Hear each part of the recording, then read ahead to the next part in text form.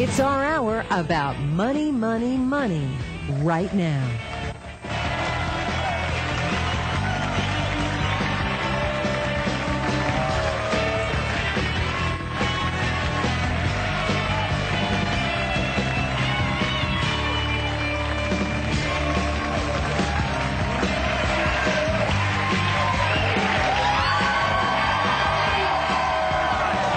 When we come back, a woman who's dated one of the most powerful men in the world, but you'll never believe what she says about men with money. Don't go anywhere. Up next. I just happened to meet someone rich and powerful. I wasn't out looking for it. But she says, don't get stuck on your sugar daddy. You can get money on your own instead of relying on a guy.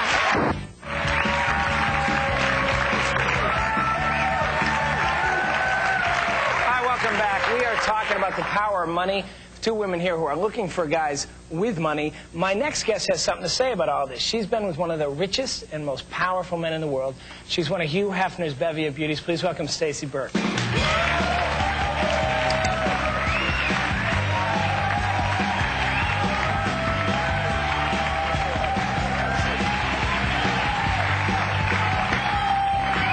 Okay, Stacy. So you dated one of the richest and most powerful men in the world. Is money a turn-on for you? Actually, no. Money is not a turn-on for me. It's actually a turn-off. I just happened to meet someone rich and powerful. I wasn't out looking for it.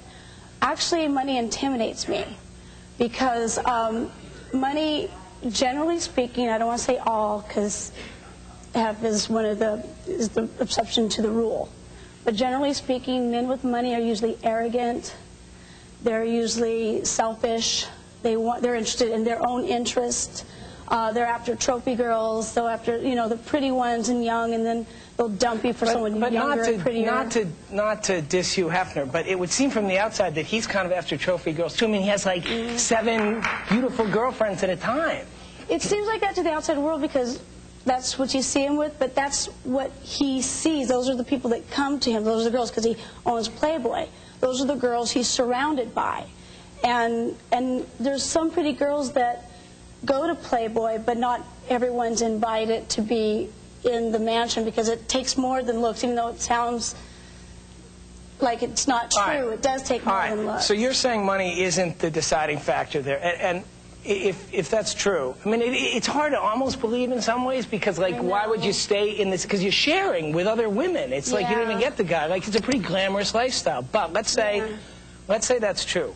So what would you say to Rebecca, who is sitting here, a single mom, and wants those nice things? Well, I understand it because I have been there and I've had the nice things. And yes, it's nice, but without the love, I mean, maybe I'm just a hopeless romantic, but I think you could have the best of both worlds. I really think you could have love, and if you really want the money, there's ways to do it. You can get money on your own instead of relying on a guy. It can happen. And even if you can't, you can live within your means. Love is number one, because that's what you take to the grave, is your experience. What do you say? What do you say to that? I mean, I don't know that we can... I don't know in this case because you're cheating on your husband. That's a whole separate issue. But in your case, you can make a fresh commitment to whoever you want. That's correct, Rob. But everybody here is still not getting it, not getting the point here. I have done everything in my power that I know that I have done. And like I said, the reality is every day I have to go to work. If I don't care. If I'm going to get paid, I got to go to work. But don't we all? Have to go, yes. Don't we all? Doesn't everybody have to go to work? Then again, if I miss one day of work, I'm done. My whole budget is screwed up, and it's tough out there. You guys don't understand that, raising a child. Okay. I have a question for Rebecca. She has a 15-year-old daughter. What message are you sending to her? How does she feel about what you're doing and you just wanting a rich man? What would you condone her doing? My daughter is very open-minded. She knows what it's like to not have, and I think she's considering with me that go for it. What do you teach your daughter? What do you teach your daughter about men? Should she look for money? Respect. What was respect? Is that a code word for money? Yes? No? Code word for cash? At some level, is she just being the honest one? Are all women at some level kind of turned on by a guy with cash? And it's just not fun to admit it. No. Absolutely not. I think that you can't judge a book by its cover, but I think maybe she's feeling a little bit sorry for herself because she has to go to work every day. And that's okay, because I caught myself in that too. But, God, we have to work for what we want, girl. Come on, with self-respect.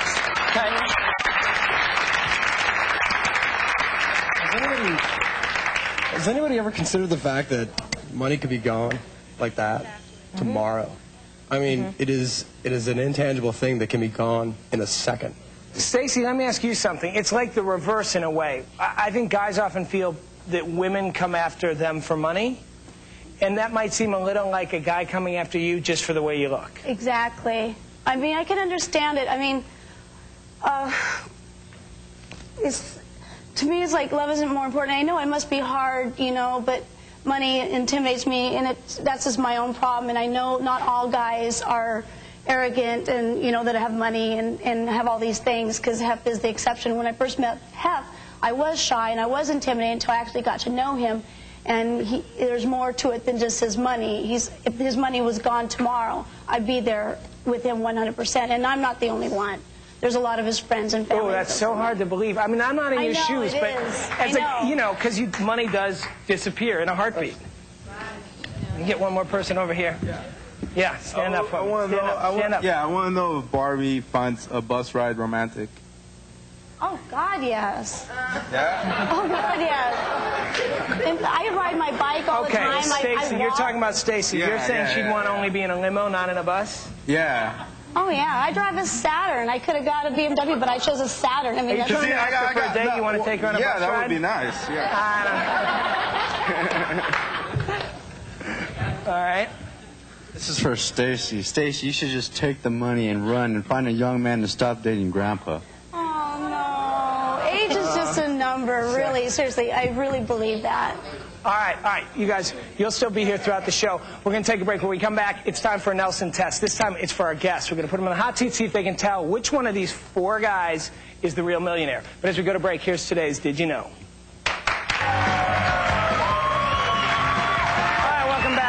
Talking about money and how important it is in the pursuit of love. Now, I've got some women here who only want to date wealthy men, and my question is, how can you tell? So we're going to put you guys to the Nelson test. And,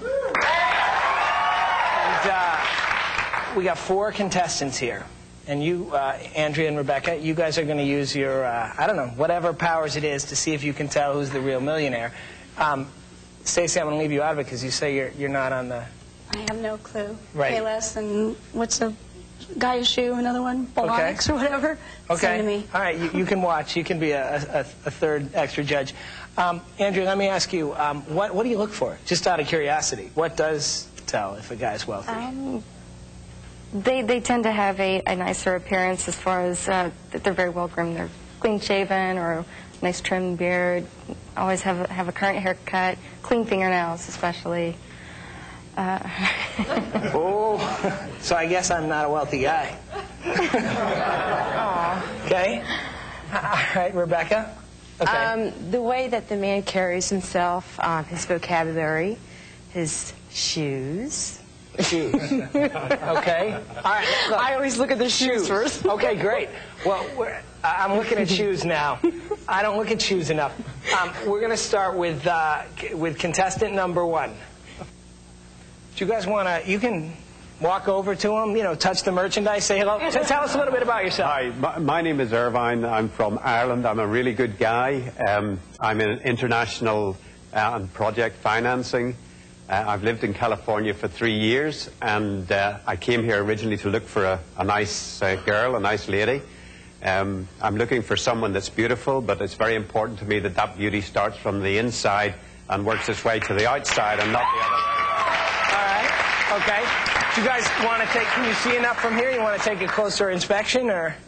Look at those fingernails. Okay, walk over. Go ahead. Check out what you want. The fingernails. Your fingernail test. The shoe test. Okay. Do I pass the litmus test? Okay. All right, number 2, stand up, tell us about yourself. Yeah, hi, my name is Larry, and I'm an old-fashioned, traditional kind of man, and I'm looking for a woman who understands the role of being a woman. Where I'm a man, I'd like her to be feminine, traditional, natural, honest, and that's about it. Also, I think it's important that she recognizes that what's really most important in life in a relationship is the relationship, and that the money and the things don't really have anything to do. That's a game, and that the relationship and having somebody there is what's most important. Okay. Through the thick and thin. Okay. Do you guys want to check them out again? Do you need to? You want to go closer for a closer look? You can see from there what the shoes are. You going to go look? The shoes are bad or something? What? The fingernails? The belts? No. Oh my God, it's scary. Oh, look at these hands. You're done. These hands. That is mine. God, it can't really be in the hands, can it? Okay. Okay. Contestant number 3. Hi, my name is Bobby. I was born and raised in Southern California. I'm a technology consultant, and I'm looking for a woman who will be the hot to my cold, the up to my down, the yin to my yang, someone who knows everything about me and, most importantly, loves me anyway. All right. Do you need to inspect closer, or you good? Touch me, smell me, feel me. You're good? He's got nice shoes, doesn't he? Okay, contestant number 4. Hi, my name is Josh. I'm 33. I'm a Taurus. Yeah, I am. In a relationship, I'm looking for honesty, intimacy, and confidence.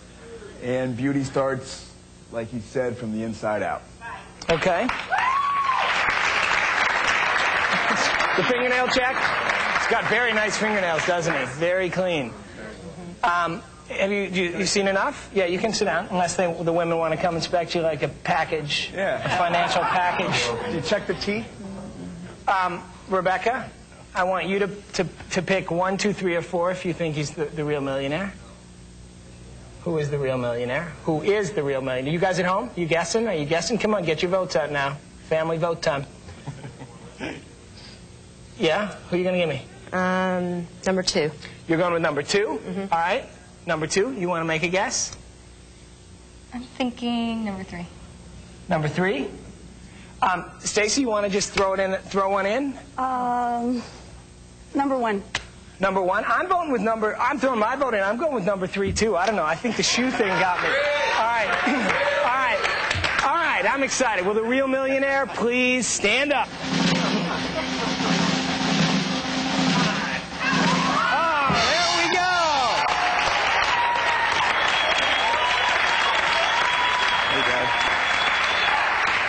Have a seat. Let's take this one here.